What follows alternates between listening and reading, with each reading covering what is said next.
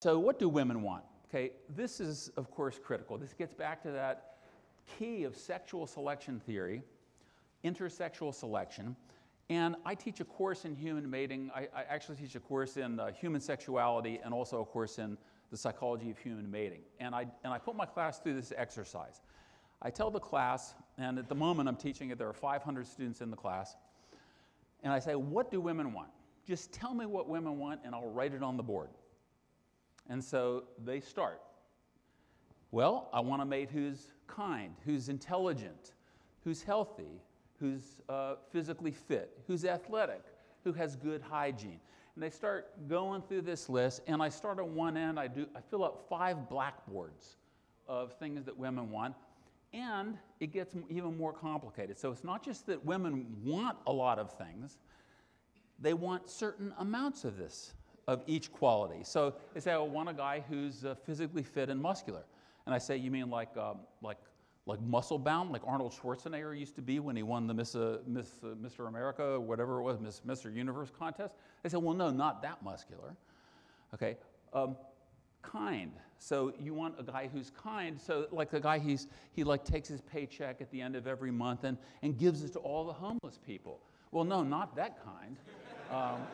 So they want certain amounts and not others, and it changes depending on time of month, the mate value of the female, et cetera. So in fact, what women want is very complicated, and that's why men have been struggling for so many decades or centuries trying to figure it out.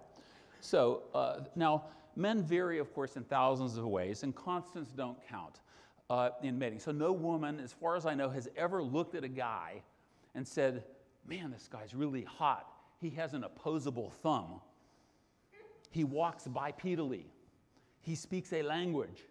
No, constants don't count. They are invisible. All that women notice are the differences.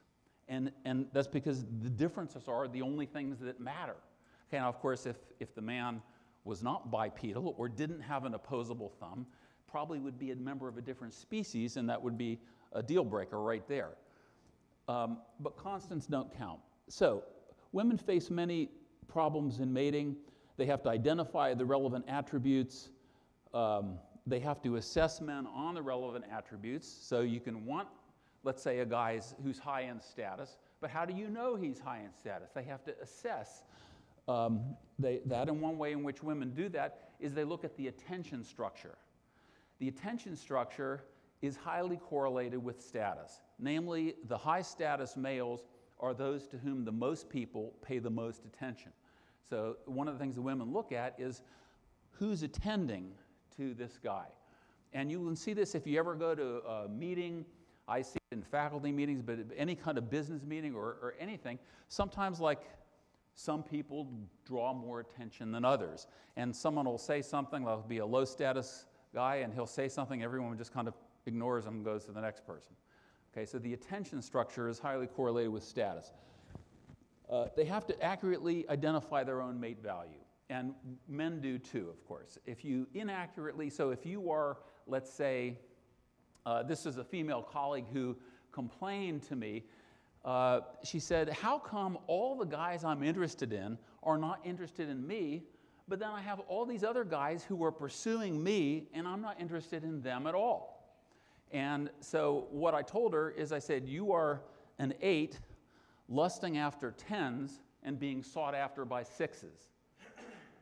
And she said that single piece of information was more helpful to her than the 3 years of psychotherapy that she had had previously to try to figure out what the problem was.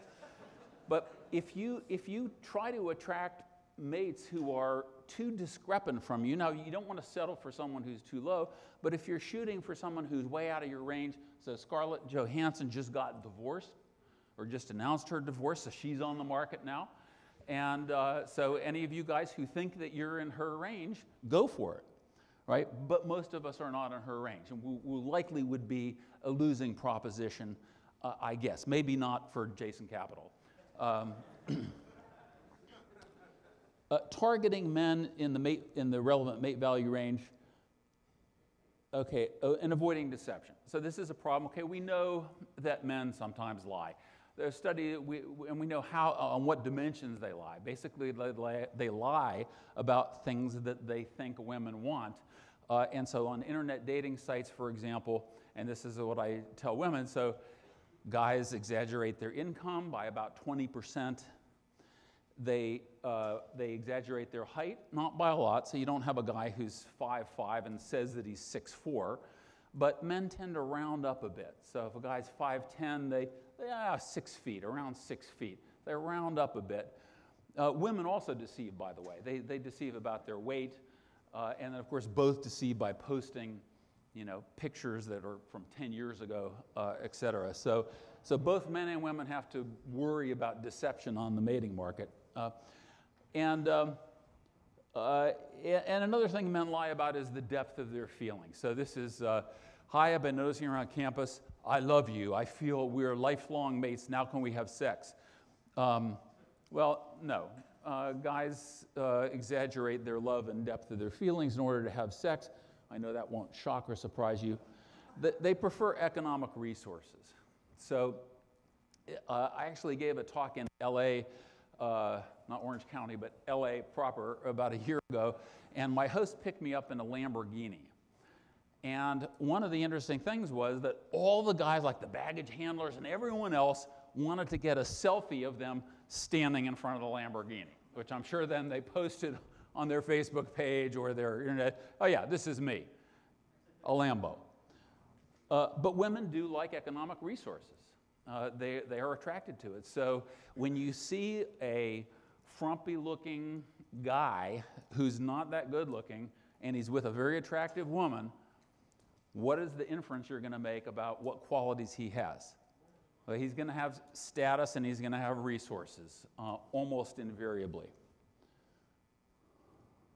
And I'm not saying she's a gold digger, but those are the data. Women do value financial resources, and it's reasonable that they do. So ancestral women who did not place a premium on the resources a man was both able and willing to provide, they and their children would have suffered in survival currencies relative to those women who said, yeah, I want a guy who's a good provider.